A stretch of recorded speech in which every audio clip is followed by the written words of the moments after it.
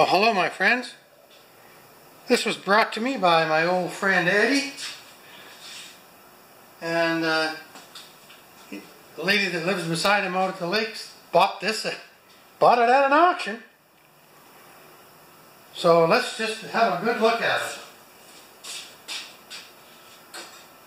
I don't have a schmick what's wrong with it, but we have to first of all see what it's doing and see what it's not doing.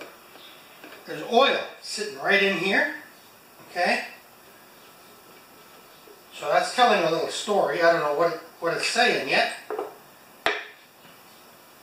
So I bet you the air filter is completely saturated with oil. Boy.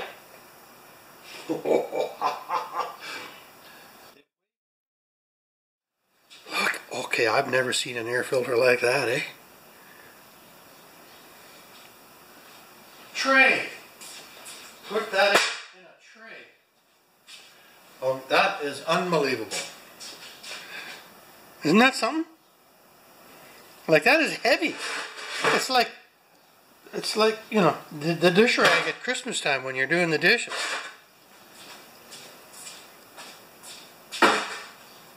Okay. She's just dripping oil. Well, I guess I don't know. I'm gonna just pull this slowly, not fast.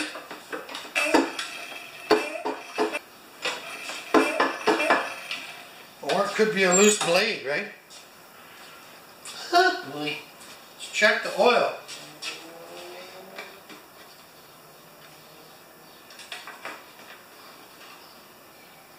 Oh, it's over full of... Really? Okay. Are you with me? There's the full right there, and the oil's filled up to here. So the first thing we're going to do is take some of that oil out of there.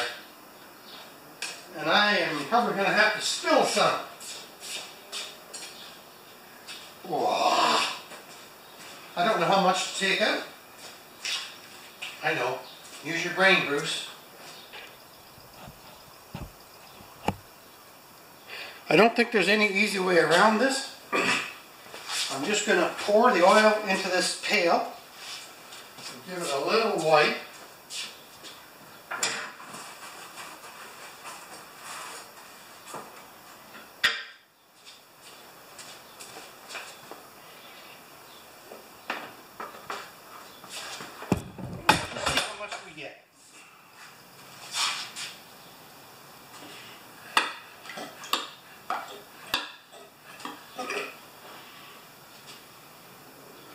Unplug the spark plug first, of course, sorry.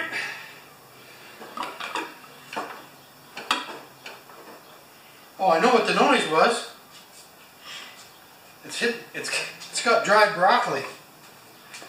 So we're going to just wait and see how much oil comes out of there. And I have a suspicion it's going to be exactly a liter. It's still coming out, man. Let me get a light. Use the light, Bruce.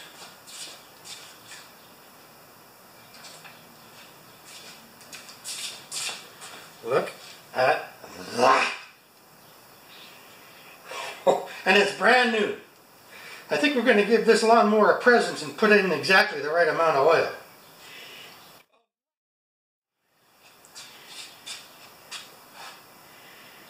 Oh, it's going to smoke when I start it up. I also want to show you something else while it's doing this. Pardon me. Okay, look down here. That's what it's hitting. So while it's laying on its side, I'm just going to get 90% of that broccoli out of there. And Mick, you're going to be proud of me, buddy.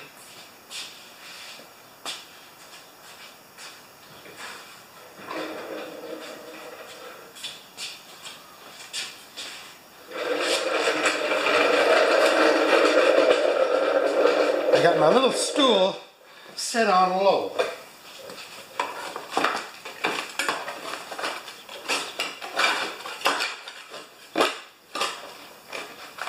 You guys in the UK probably don't see grass clippings this dry.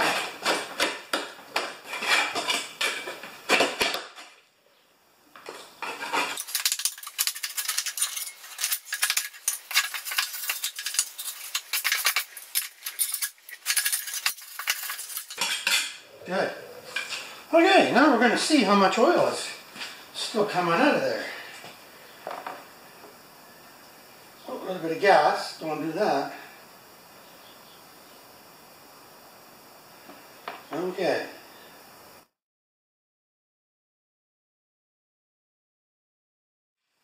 Okay, we have to do this in a sequence, right?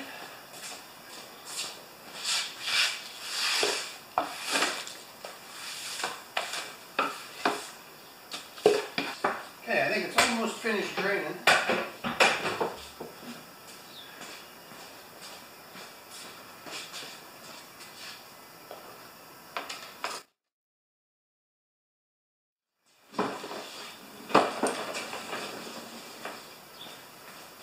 Okay, I'm just going to clean this up a little bit, and we're going to put some oil back into this thing.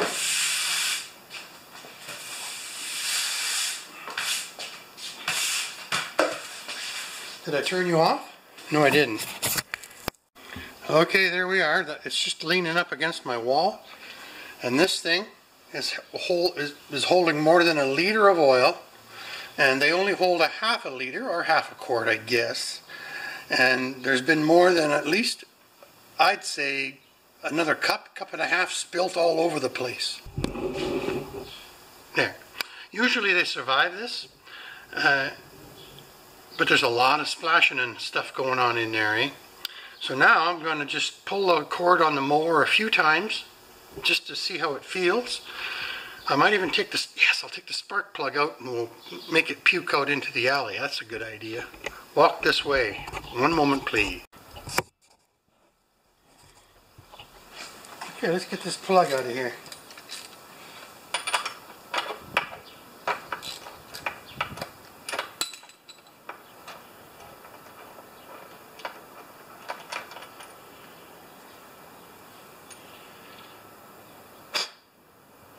Not that bad.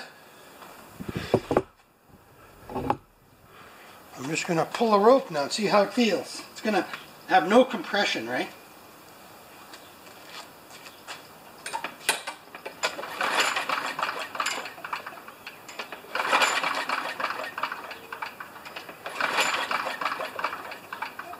Well, it's not banging anymore. That's a good sign. So I'm going to put the spark plug back in. What is it? RJ19HX. My nemesis. But it might work for now. I don't like these HX plugs. I don't like anything.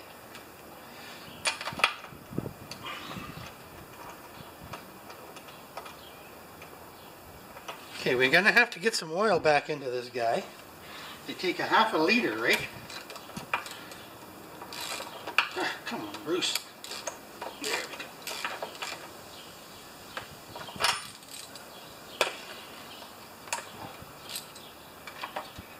So I'm going to just pour out get a half a liter and I'll be right back.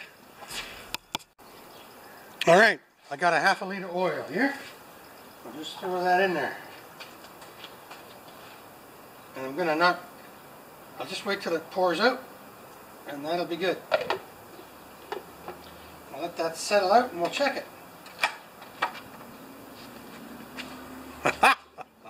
Crazy.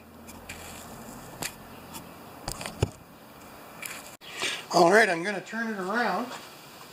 And I'm going to make the muffler face the other way. There. Can you get a good shot of that? Without getting splattered yourself? Oh, I think so. Let's try it.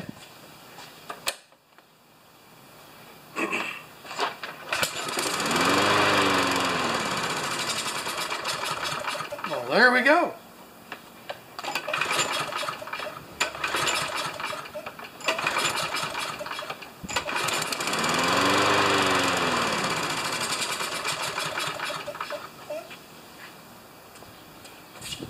I'm just thinking it's been so clogged with oil.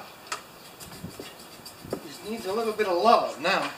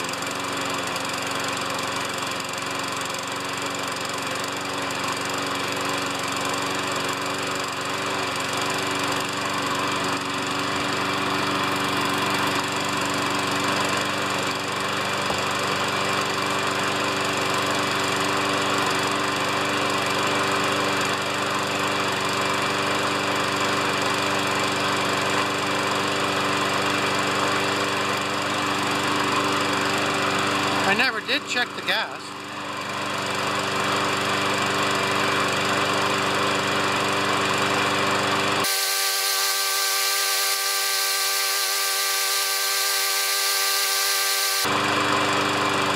Well, it's almost running good. I'm going to leave it for a little while, guys.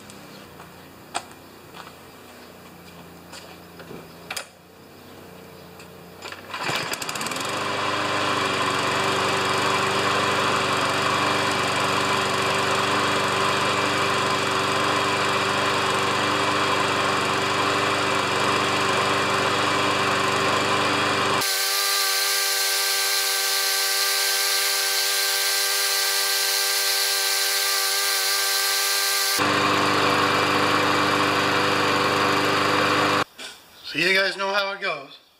I was just cleaning up this very nice quantum platinum Craftsman, and I thought, you know, I'd better just make sure there's no water in the bowl. Eh?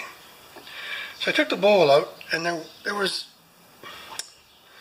the Welch plug from the carburetor had fallen in there, and that's where that little piece of dirt was underneath the Welch plug. So a Welch plug is just a little piece of aluminum that covers a hole to keep gas from rushing in or rushing out or not coming out at all. So now I think I'm going to, because my conscience won't let me get away with it, I'm going to just take that carburetor off and put that Welch plug back on. So the next time you see me, I'll have that. It's not a big job. It's just, you know, do you wreck the bowl seal and another $3 or $4? You know, that's all it is, right? So I'm just wiping the bowl up now. Nice and shiny. And jet. And I'll just shoot a little air through there.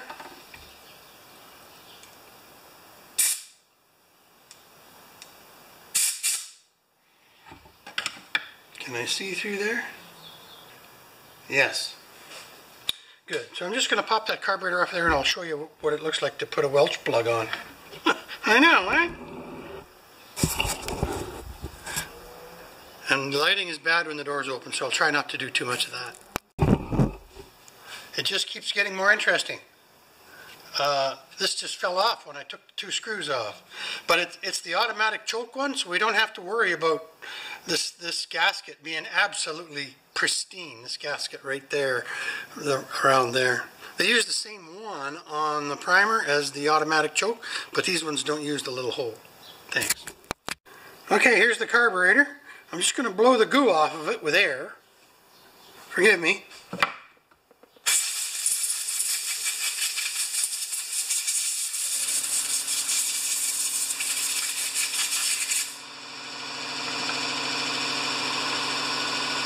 We'll wait for the compressor to stop.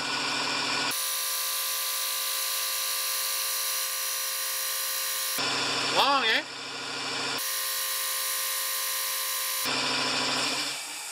Okay, here we go. Pin out. Float, needle out. Aha! Right here. Right there. There's a Welch plug missing. Right in there. So we're going to stick it in my wood vise so it doesn't get chewed up. I know I can get soft teeth for my other vise, but this is just perfect. And this is going to fit in here absolutely perfectly here, I think. I guess this makes this interesting, doesn't it? It's in. Now I'm just going to whack it with a punch. You guys get you set up here so you can see. Now, I don't think this is one that's sealed because there's a vent. Where are we? Right here? There. And my friend Dennis gave me these. I think I'm going to use a non-tapered one. And we'll just give it a low tap. Because I can't talk like that anymore, eh?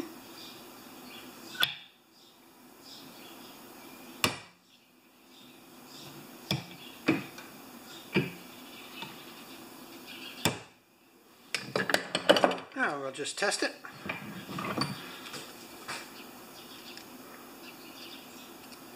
I think that's not going to come out. And I might put a new bowl seal on there if I can get this crap off here. Maybe not. Oh no, it might be alright. Good. Dunk that in some fuel. Dunk that in some fuel. And put that back in there. Yes. Like that happy little float bowl needle. Are you guys getting any of this? I have to turn the lens up here. There we go.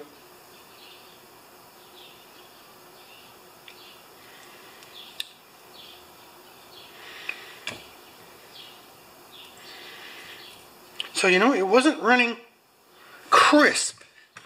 And there just might have been a little bit too much gas going up instead of down that hole for the emulsion tube. Now I'm going to just test this quickly. Oh man, it's not easy being Bruce, you know. Yeah, it's good. Okay, where's said carburetor? Well, that didn't cost me anything but a half an hour.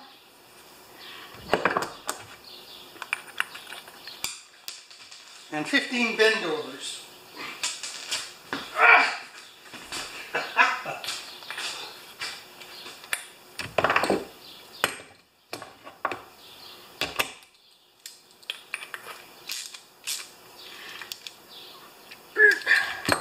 Now I'm going to brush this. Everything's got just a little bit of schmoo on it, eh? Ethanol. Our old buddy. Okay, I'm just going to throw this carburetor back onto the machine.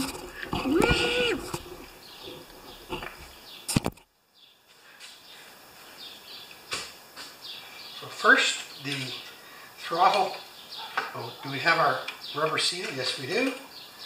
Our throttle from the governor. I want governor.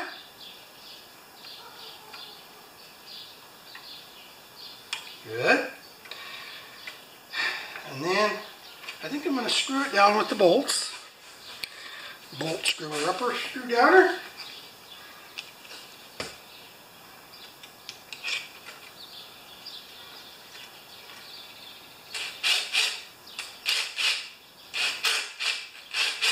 It's not going. I'll line it up with the easy one.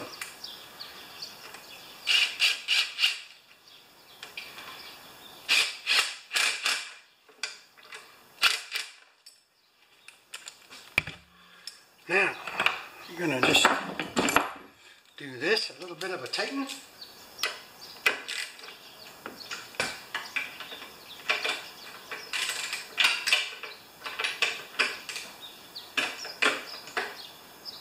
Good. And then, this is the only trick to the auto chokes, is that guy right there has to screw into there without undoing the spring, my friends. And then the choke arm has to go into that hole right there.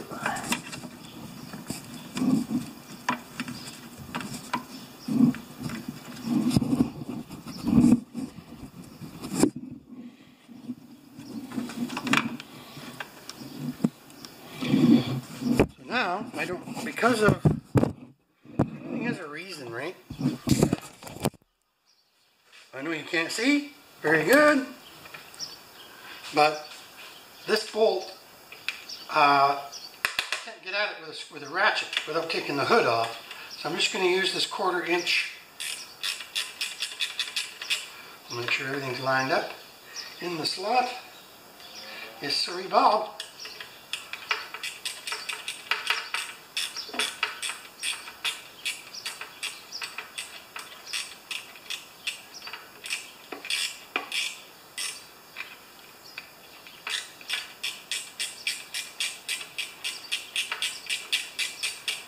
Why won't it tighten up? Or am I right there? Yes, I'm right there.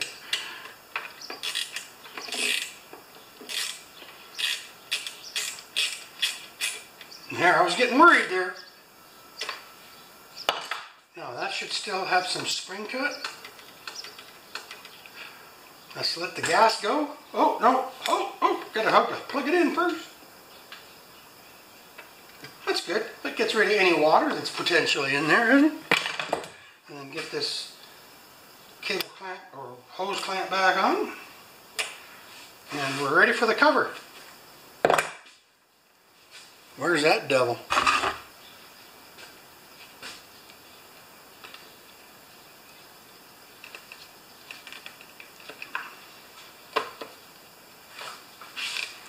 And then we need a 5/16 with 2 bolts. 1, 2. And it should run better than it did.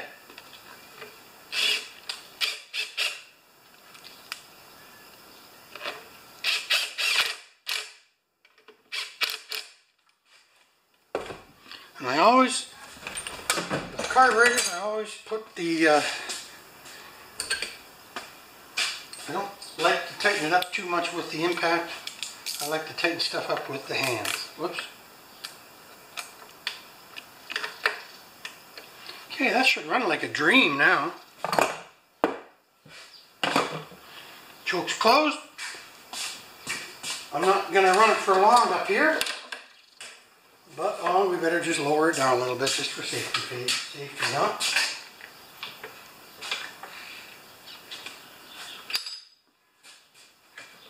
Well, that was an interesting, okay, we're almost done this guy. Air filter, spark plug, and sharp blade sharpener. From a jack to a king.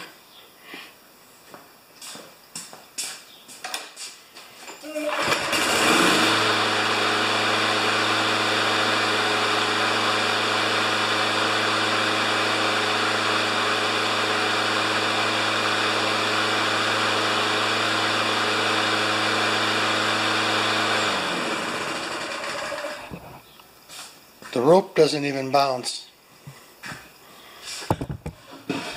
It's a nice mower, made in 2014. The last of the best Briggs Quantum. Just had too much oil in it, and that just infused the whole engine with oil. And also the Welch plug fell out of the carburetor. I don't know if that helped, but it's running steadier now with my RPM checker. It's at 3,200 RPM. Well, actually 3,180 dead on, not varying at all.